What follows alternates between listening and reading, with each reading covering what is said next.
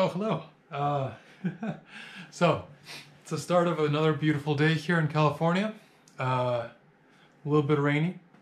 So, today my focus primarily is going to be continuing working on the search API and also maybe catching up on some video editing because yeah, we have this like team video that I've been meaning to publish for a while, as well as like just, you know, some personal videos that would be nice to get processed as well. But before I get into any of that, I like to start every single day with at least a brief 5-minute meditation, longer if I feel like it, and at least, you know, a short little bit of exercise and a walk. I really feel that just kind of recentering yourself and becoming clear-minded, energized, experiencing a little bit of the you know, outside reality, going to the park. This is the kind of thing that really helps me to stay consistent and dedicated to working and everything else in my life. It's kind of just like a multiplier that improves everything across the board. So yeah, here's my routine. I'm just going to go through it really, really briefly, but yeah, maybe it's curious too.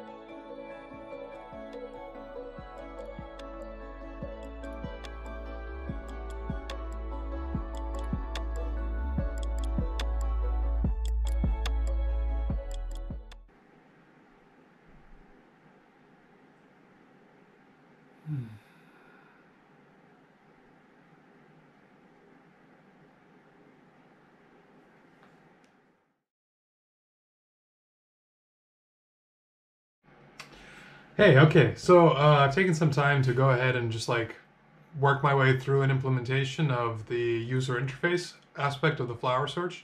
Yeah, and I can't wait to show you what I've got here. So I had to do a fair bit of work to update our little like drop-down component to be much better. And then I put it to use with some like automatic cool stuff with Proto. All right, so yeah, here let me start off by showing. So this is the production site, right? And we have this like little drop down here that I made a while back. But it's like, you know, not the best drop down in the world. You can see like when you hover, it's not super bright, you know, like which selection is made. And then if you like click over here, if you like click off it, it doesn't close automatically. You can even click on like unusual and it still doesn't close. So you know, it definitely could use some improvement. So I did that. So here, let's check out what we got.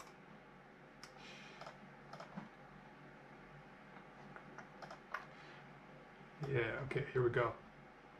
So this is localhost. So this is what I'm working on currently.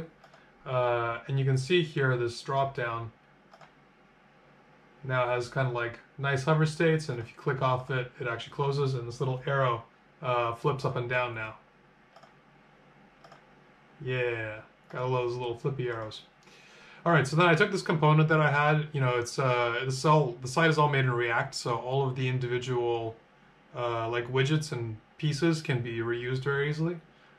So on the account page now, I have these little filter bits here.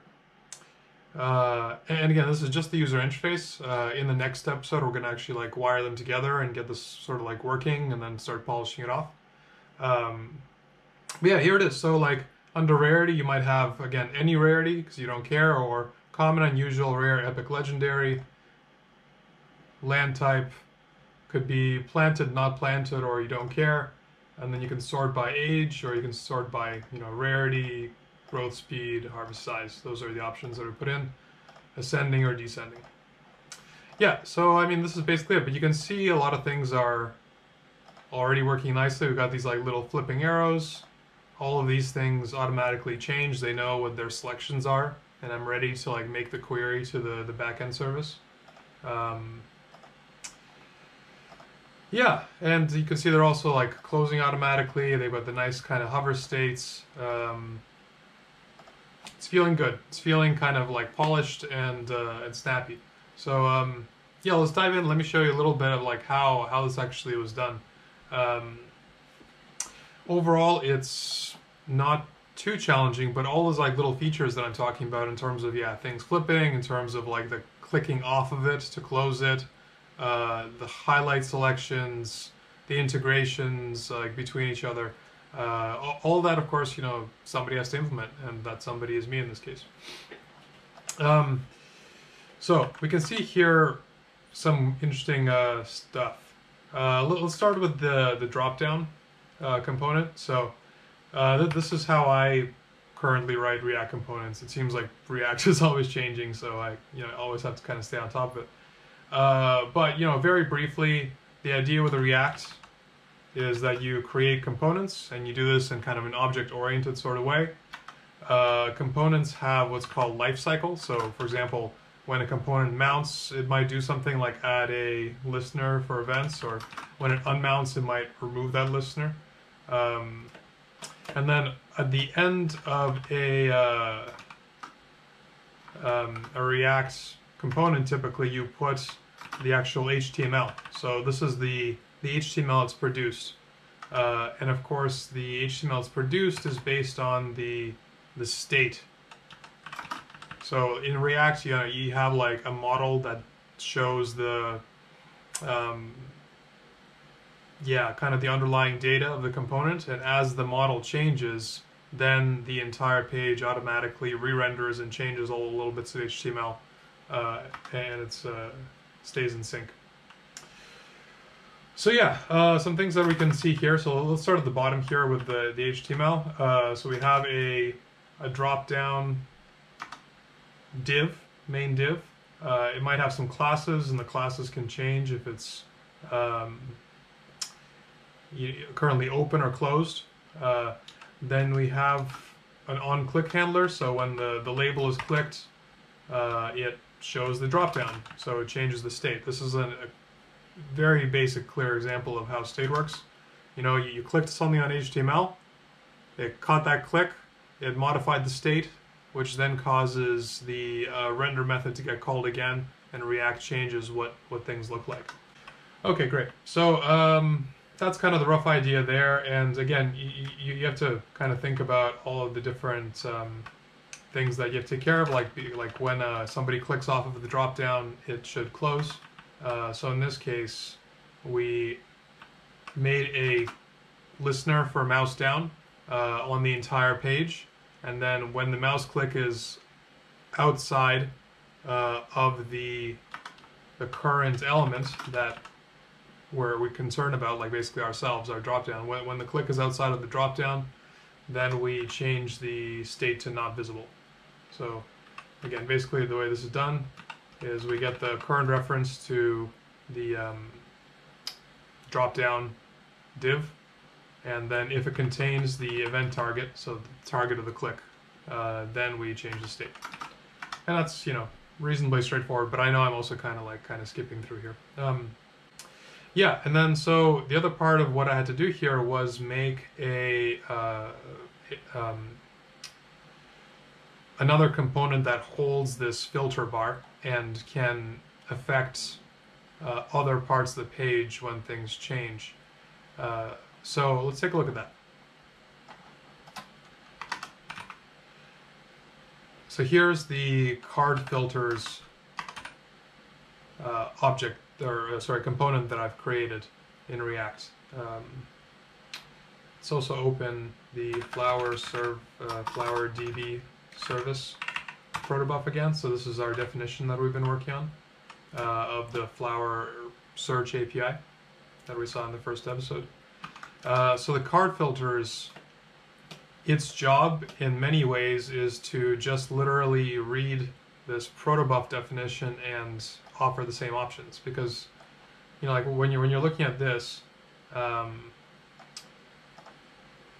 like these rarity options are exactly the same ones that you see on the right hand side under Flower query. So see, it says rarity tier, And under rarity tier, you have any rarity, common, usual, rare, epic, legendary. Then under land affinity, you have any land, soil, stone, sand, lava, water, etc. Under planted, you have any planted, planted or not planted. Under sort by, you have age, rarity, growth speed, harvest size, and under sort order, you have ascending, descending. So basically, the way that I implemented this is by simply reading the protobuf and formatting it. So the component here is kind of what you'd expect, right? You have 3 drop-downs on the left side, and then you have 3 drop-downs on the right side. I achieve all of my layout these days using Flexbox, which makes it very easy to do this kind of layout where you have 2 things and they're kind of separated by a gap between each other. Of course, part of what also we had to do is make sure that this works well in mobile.